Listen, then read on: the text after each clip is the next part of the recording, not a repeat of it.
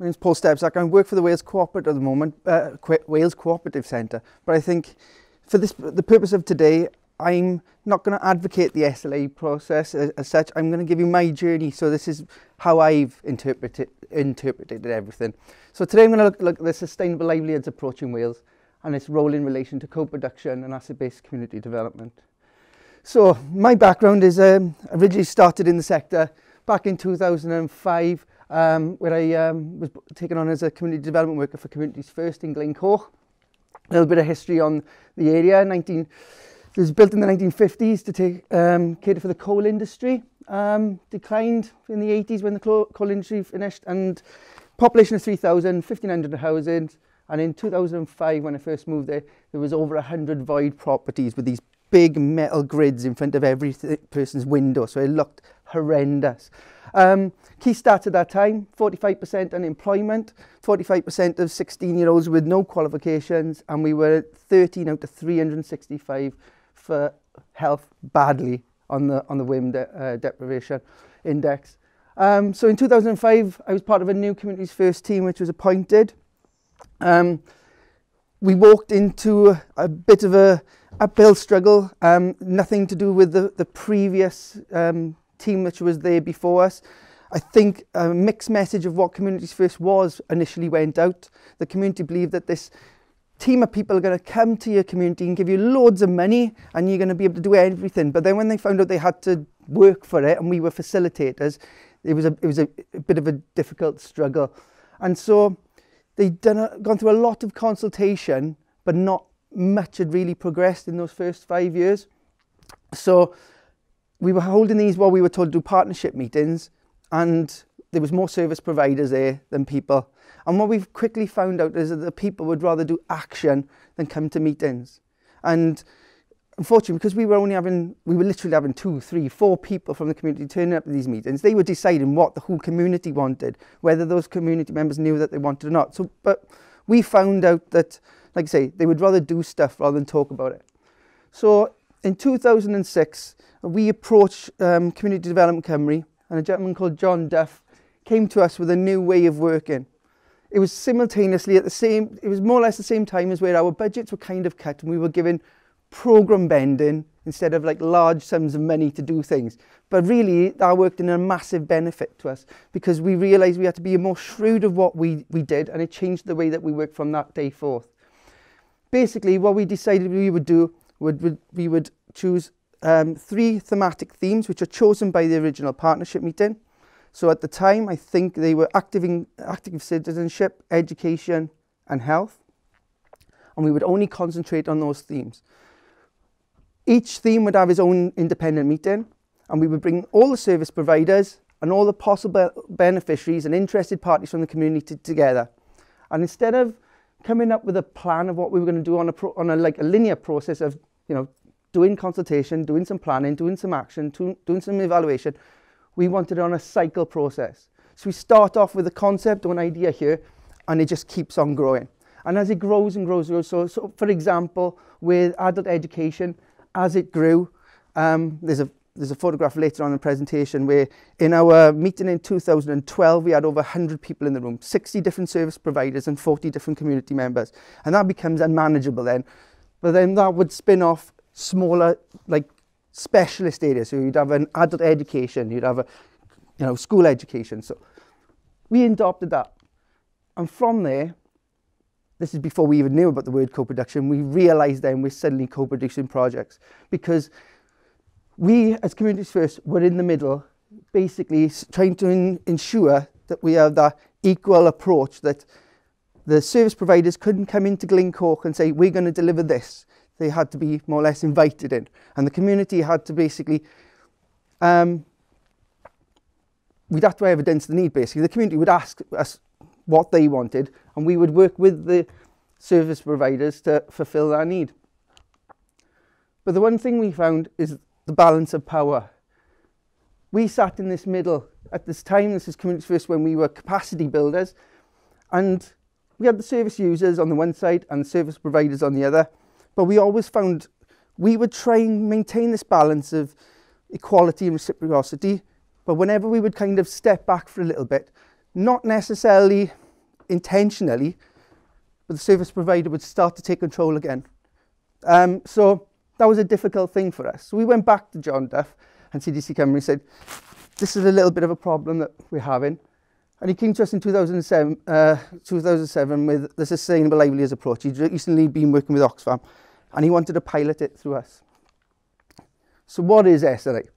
It's a person-centred, asset-based approach to community development.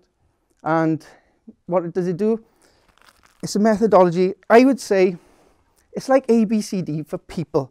It's about people finding their assets and basically maximising on the things that they've got.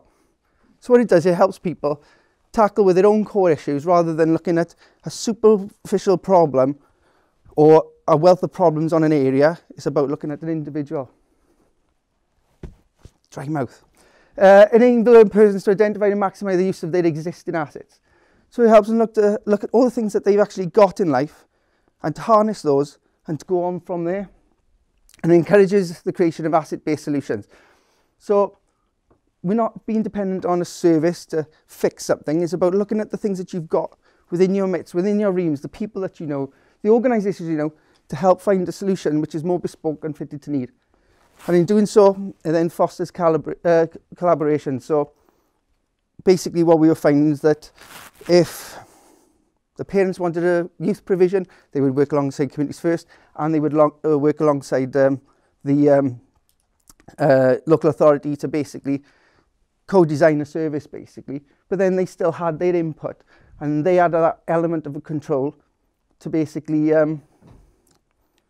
take that forward. So what assets make a livelihood? And I think we talked about the complexity of the word assets. The Oxfam definition is that there's 5 different types. So there's human assets, financial, physical, public, and social.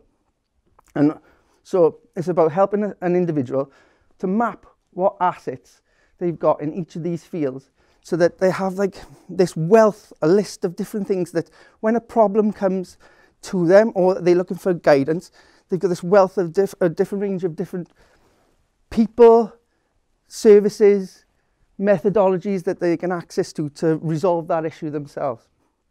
And we did that through, there's a set of tools which I can share with people, which basically drag each of these out so you can create this big map.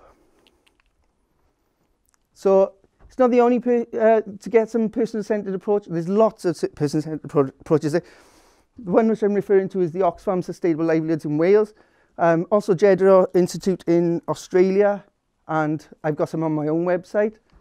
So how did we embed it? Well, it's basically, it's not a watered down process. We would find those individuals which are the movers and shakers in your community.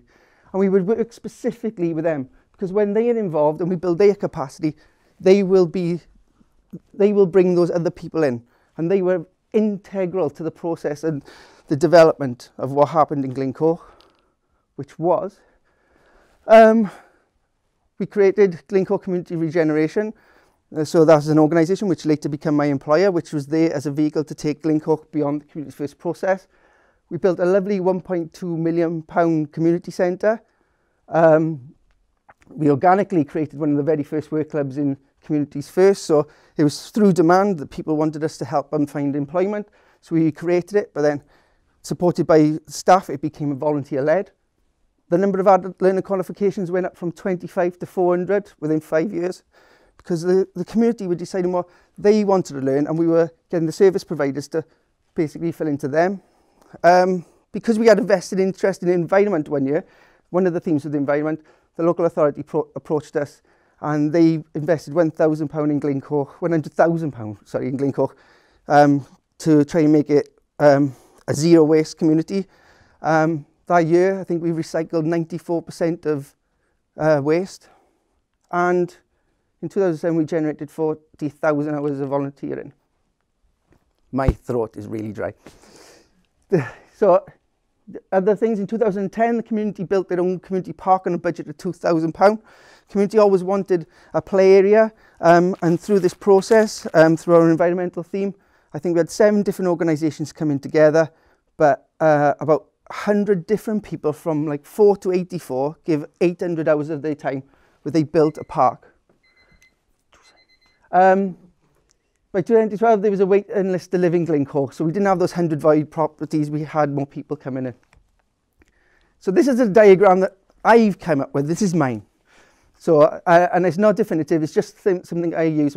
I was looking at how to build sustainable resilient communities, and I was looking at ABCD and CoPro, and I think, right, I'm sure I saw a tweet, if not, I dreamt it, and if I dreamt it, I'm really sad. Russell Cormack saying, you can't have co-production without ABCD and vice versa. I am right, I'm not having really sad dreams, that's okay. But for me, personally, I think in order, as your strongest asset is people, and co-production needs that, I find it difficult, personally, to have this process without empowering those individuals. And to empower those individuals, you need some sort of person-centered approach. So my final slide is, the final thoughts really is, my difficulty was, once communities first changed into a more delivery model, I think we kind of lost that element of co-production, and it was very difficult to sustain, and I think it is now. So my difficulty is, while we were communities first, I'm going on this one, we managed this, but when that was taken away, it quickly revolves back there. So it's about how do we maintain a co-productive process without this? Is it possible? I don't know. And that's something that I'd like to ask the group today. Thank you.